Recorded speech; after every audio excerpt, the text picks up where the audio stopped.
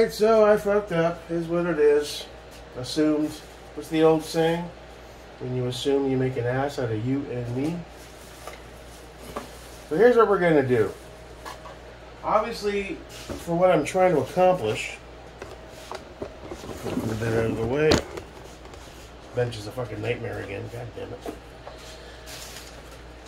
For what I'm trying to accomplish, I can't run that comp on that micro. Not with magnification being paramount. So, here's what we're going to do right now. I haven't decided what I want to do with the comp just yet. I don't want to be too quick to get rid of it for something. I mean, now that guy was saying, well, you know what, I don't pay retail, so I'll just do a straight swap of the EOTech and the riser. It's like, well, that leaves like a $300 difference. I was like, nobody pays retail for anything like that. I was like, well, I do because I'm special like that. He's like, oh shit, really? Yeah. Dirt to dirt.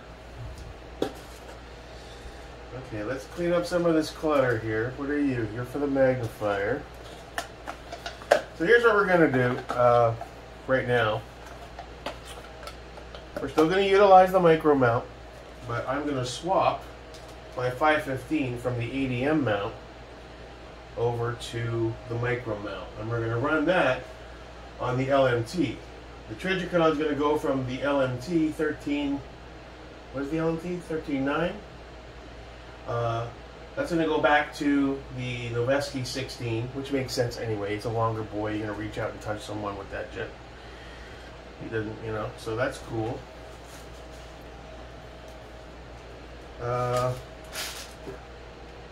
Alright, get some of that clutter out of the way.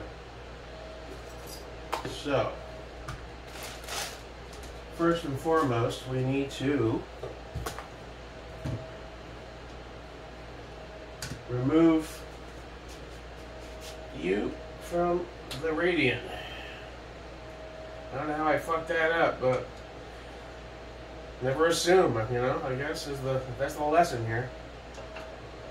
Never assume. It just looks like it's almost perfect, so that threw me, man. That threw me. Alright, now let's be very careful with these goddamn washers because I don't want to be rolling around like a manatee for 3 hours looking for washers again.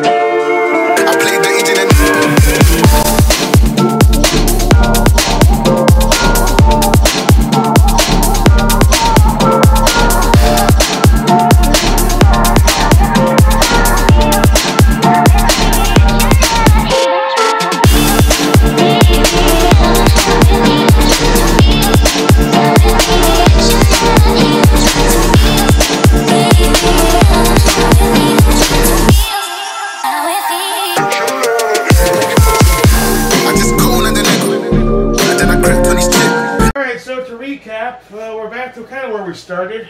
We're playing with the Optic bingo, spin the wheel, choose a rifle or a pistol. So now all I have to do to accommodate the magnifier is pick up a Unity fast riser for this guy in black, and we'll just ride that fucker like a surfboard. Fuck it. We got our Unity being functional, being ran with the 515, which is just fine for now. That needs to be a T2 at some point, but you know, we'll get there.